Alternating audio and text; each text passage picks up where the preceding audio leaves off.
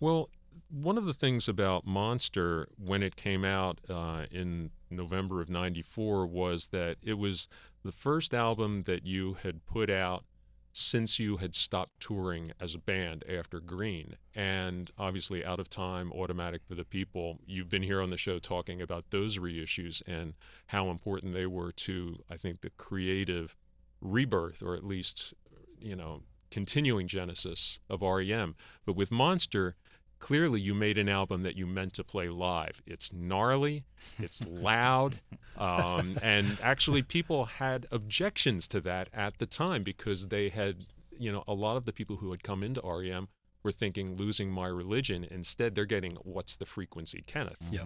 Yeah. Was it a specific plan to make a record that you could take out and really just play really loud? Yes, it was. We knew we had two great records of really beautiful, morbid, sometimes slow and mid-tempo acoustic music, which would probably translate really well live. On the other hand, you don't want 2 hours of that. So we wrote a record that we could really turn the amps up and fuzz it out and have a good time with it.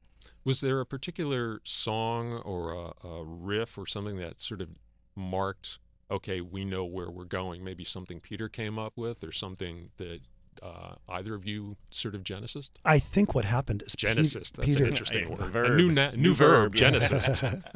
I think Peter got an amp that had a wah wah the tremolo. a tremolo effect. That helped somewhat. Yeah. And I think that's where Crush with Eyeliner started, and I think that might have been where, not Kenneth, because you wrote Kenneth, right? Yeah.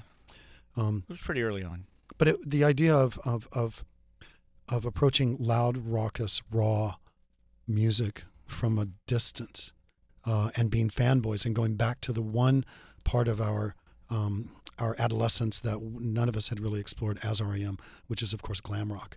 That was really exciting, and it felt, we had not been in the public eye really since 1989 as a live band. The world had changed dramatically, and partly because of us. And so we needed to respond, and we needed to respond in a really big way. Because one of the things about those songs, if you look at, the track listing on it, obviously Frequency Kenneth, that quote from the guy who stopped Dan Rather on the street. But, there's a question that people were asking at that point, politically, socially, Crush with Eyeliner, I Don't Sleep, I Dream. I Took Your Name, Bang and Blame. It's a record of musical turbulence, but there's a lot of turbulence in the writing as well. Just things that you were, I think, expressing in some ways, with a little more impressionism, but also kind of a weird, dark clarity. Let's unwrap that a little, because I haven't given it that much thought, to tell you the truth. Do you want to talk about it? Why don't you two talk about it, and I'll try to comment when I can. The themes of this record are really they're personal. They're about self-awareness, self-expression, identity. Really actually pretty heavy, complex themes. Not on a world scale, but on an internal scale. It's like Strange Currency suggests all this weird kind of nervous energy that doesn't really have a place to go yet. But it's also done there's an ironic distance for this entire record. I mean, the fact that Michael shaved his head, I'm wearing those incredible suits. I spoke about my sexuality for the first time publicly. That was a big one.